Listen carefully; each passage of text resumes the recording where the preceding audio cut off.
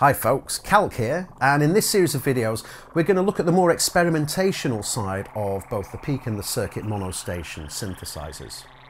This particular video is quite an interesting hack. We're going to actually use the CV input on Peak and actually get audio passing through the Peak's effects and the filter. It's quite an unusual approach and very experimental. One thing to say is that the sound that we get is quite unusual, but I think it should give you an idea and a flavour of the sorts of things that you can do with the synth. Basically what I'm doing is I'm taking an amen break, of course, why would you use anything else, and I'm sending that down into the Peak, into the CV input here. So this is actual audio signal going directly into the CV control on the Peak. So let's initialise the patch, and I'm going to send this now to the base station sign in the wavetables, and I'm going to choose to have a fixed note, C-2, it's the lowest possible note.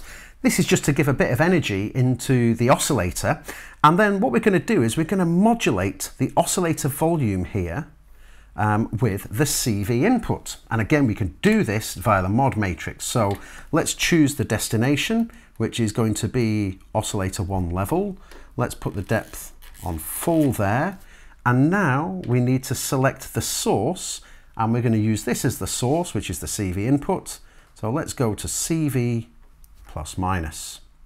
The next thing is I need to basically trigger the note, so I'm going to press and lock the note on with the key latch. If you listen carefully, there's going to be a very, very faint amen break coming through here, but we need to really boost this because this is really quite a hacky way of using the Peak.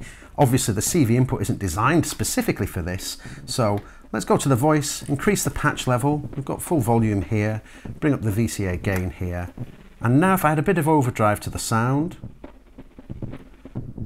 we can hear there the amen break coming through. As you can hear, as I say, it's a very kind of hacky sound, and basically it's an incredibly low sample rate that we're working with here. But what it does mean is that the audio can come in and then be processed by the effects that we have on Peak. So the filter, obviously the distortions, set this to a band pass with a bit of resonance.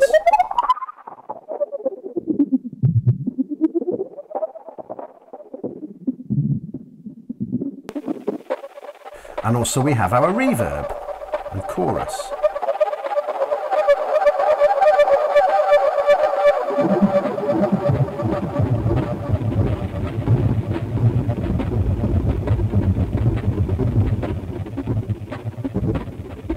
So you can see, even though this is a dedicated control input, we can actually also, in a hacky way, use it to send audio directly into Peak and then take advantage of the effects that we have in Peak. So, as you can see, this has been really quite an experimental approach to using the CV input on the Peak. So have a play around with this and see how you get on, and I hope it's been interesting for you to watch. Thanks very much.